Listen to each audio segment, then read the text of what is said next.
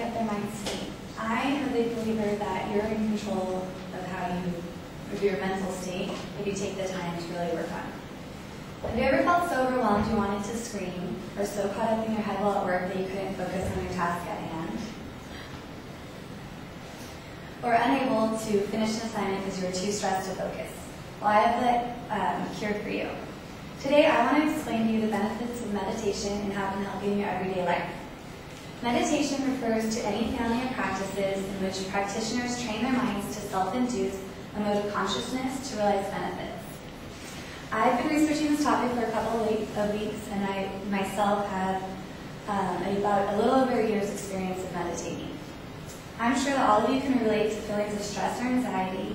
Being a student and working full-time, you can be overwhelmed. Not to mention you have other priorities with your friends and family, or just interests and hobbies you'd like to get to. We all lead crazy lives. Today I will discuss the physiological benefits and the psychological benefits of meditating, as well as give you a quick tip and show you the proper ways to meditate.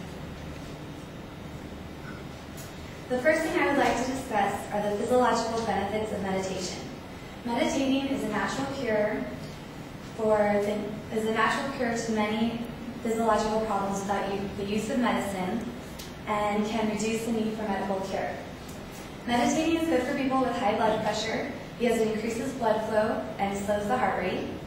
It reduces anxiety attacks by lowering the blood lactate level, and it leads people to a deeper level of physical relaxation, which is really beneficial to athletes and people who are very active, because it's the proper way to really relax and wind down. It helps cure headaches and migraines because it clears out negative energy in your mind, and meditation also prevents and controls the pain of chronic disease. Now that we've discussed some physiological benefits of meditating, I'd like to share some psychological benefits, which I believe the psychological benefits are a little more important than some of the physical. The psychological benefits are overwhelming, and through my research I have found that many psychologists, sociologists, and medical experts are doing an immense amount of research on this topic.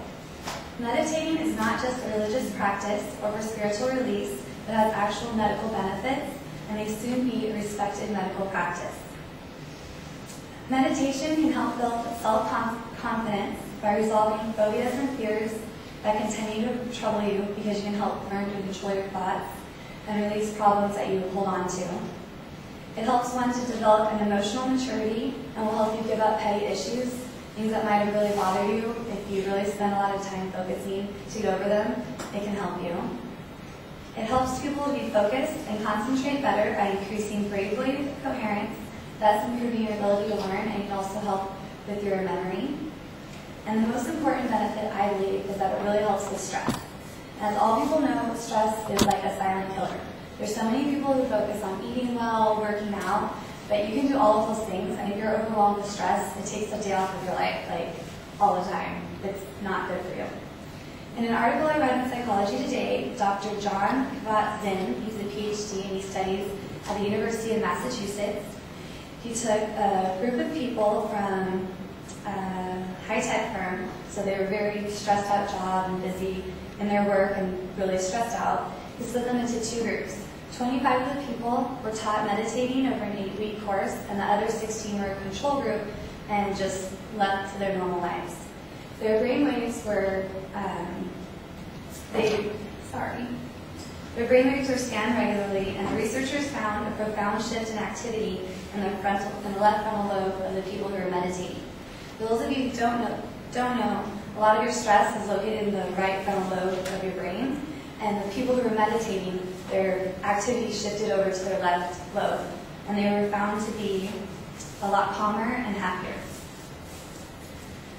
In an article,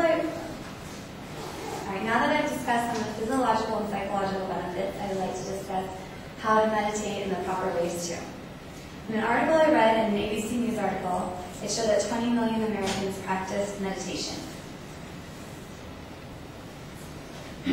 One of the best things about meditation is it's free, it requires no special equipment, and it's not hard to learn or time-consuming.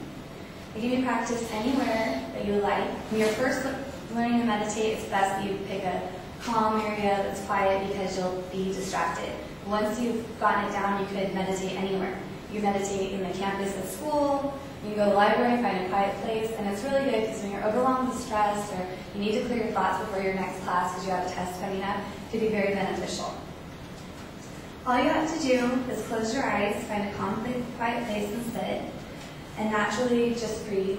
You're going to focus on your breathing and slip into a state of calm and let your feelings and focus on your feelings and thought and let them go. Don't try to attach to one feeling for too long. It's a lot about like letting everything just flow through your brain so you can calm down. It should only take about 20-15 minutes, and when you first start, it's not going to be something right away that you're going to notice that you do well at it, or that you're maybe even really, you might even not feel like after the 20 minutes of sitting there you did anything. But if you take the time like anything, you really will notice the benefits from it and be a lot less stressed out.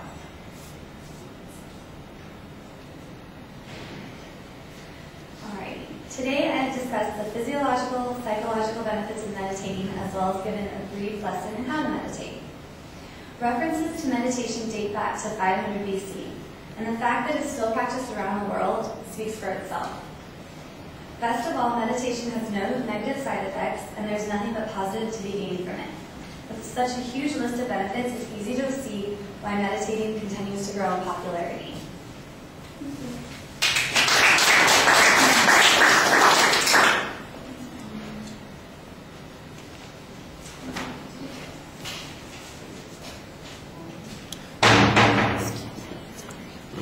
Katrina, I didn't get the time on that. What was it? It was the time? Yes. It was, she had a minute and 34 seconds. Okay. That's fine.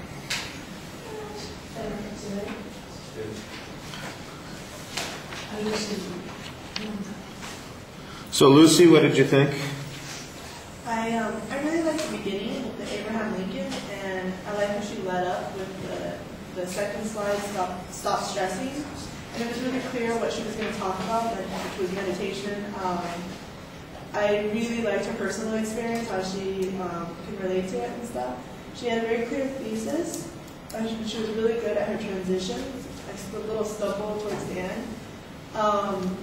She had a very good explanation for meditation and what it does for your body. And yeah, all in all. Okay. Well, I like the quote that you start with. I don't think you need the slide with the quote on it. That doesn't really add anything to it. But I like the way that you use the subsequent slides, basically as transitions and signposts. You know, we're moving to another subject. You know, here's a reminder that we've moved to something else. It doesn't contain a lot of information, but it does tell us that there's a structure that's going on there. And the other thing about it is that most of them are reflective of the subject that you're talking about. They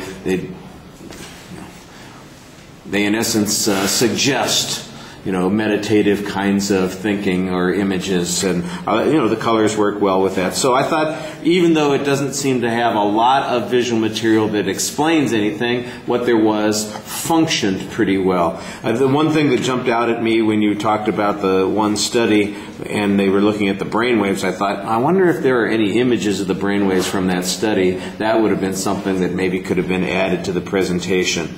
I was a little concerned because on the first couple of points it really felt like you're giving us a lot of claims about meditation without as much proof. Then right about the midpoint there you make reference to the Psychology Today article and the study that was being done, and then there was a little bit more citation of material after that, and I thought that was adds to the speech. Like I said, I was concerned because there's a lot of stuff that you're saying all these benefits exist, and I'm going, well, how do you know that? This is just something that you're saying. I don't have any reason to believe that up until that point. Then I thought you gave us a little bit more information on that, and that was helpful. You do a very nice job speaking to the audience. You're looking at us for the most part. You project really well. You speak very naturally. You're not over-dependent on the script, so all the delivery things are fine. And I like the summary a lot. I thought the summary was really strong, reminding us what we were supposed to get from the speech, and you had a good exit line. All right? Thank you.